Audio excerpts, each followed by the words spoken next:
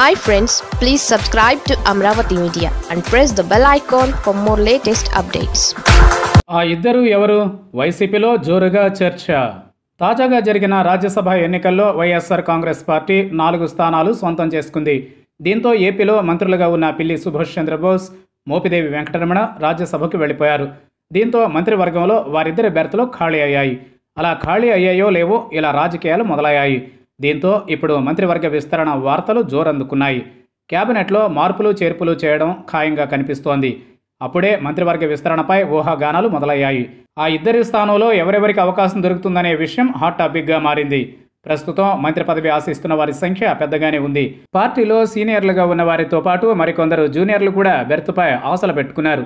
సామాజిక వర్గం, జిల్లాల వారీగా ఎవరికి వారు లెక్కలు వేసుకుంటున్నారు. సీఎం జగన్ వేటిని పరిగణలోకి తీసుకుంటారోనని చర్చ నడుస్తోంది. సీనియర్లకు ప్రాధాన్యం ఇస్తారా అనే చర్చ జరుగుతోంది. జగన్ మంత్రివర్గాన్ని విస్తరిస్తారా లేదా అనే ప్రశ్నలు వినిపిస్తున్నాయి. వీటిలో ప్రధాన రేసులో మంగళగిరి ఎమ్మెల్యే ఆళ్ల రామకృష్ణారెడ్డి ఉన్నారు.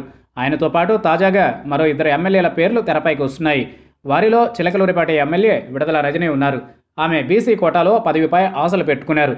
రజని బీసీ, మోపిదేవి కూడా బీసీ కావడంతో గుంటూరు జిల్లాలో బీసీలకే మళ్లీ పదవి ఇవ్వాలనుకుంటే తనకే దక్కుతుందని రజని ఆశలు పెట్టుకుంటున్నారు.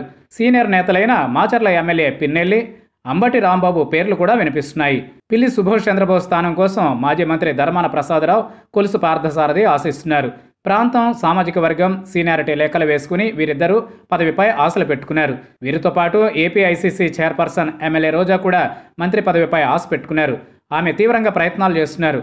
అయితే జగన్ ఎవరిని ఎంపిక చేస్తారోననే ఉత్కంఠ ఏర్పడింది. జగన్ కన్నుల్లో పడేందుకు మంత్రి పదవి కోసం ఆశావహులు పైరవీలు మొదలుపెట్టారు.